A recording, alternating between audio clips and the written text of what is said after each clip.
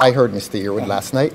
And look, I haven't come to play. I haven't come to this position to play games.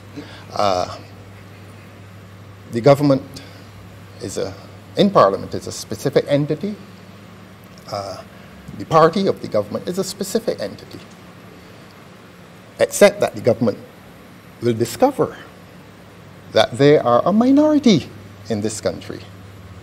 And I say to you that it is my duty to represent all the interests of persons in this country who are not supportive of the government. They are entitled to a voice.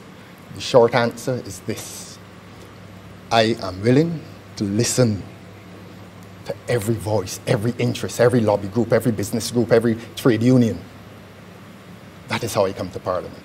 At this point in time, I cannot find myself residing within narrow political concerns. To be honest with you, I believe I should join a party. I think so.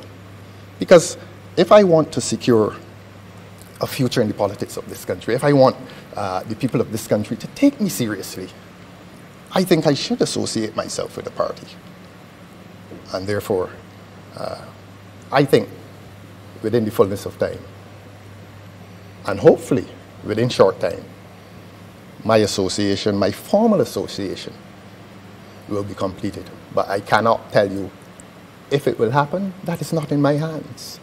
I cannot break into a party. Yes, I cannot break in there. It has to be a process of application.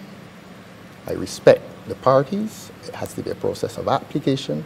It has to be a process of negotiation.